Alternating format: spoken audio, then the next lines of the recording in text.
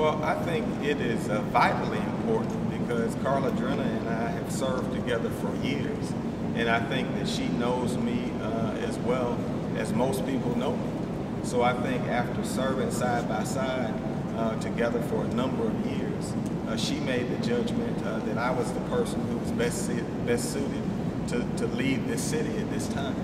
So personally, it means a great deal to me because during my 11 years here, I have just worked tirelessly on behalf of issues that have been important to the gay and lesbian, and bisexual and transgender community.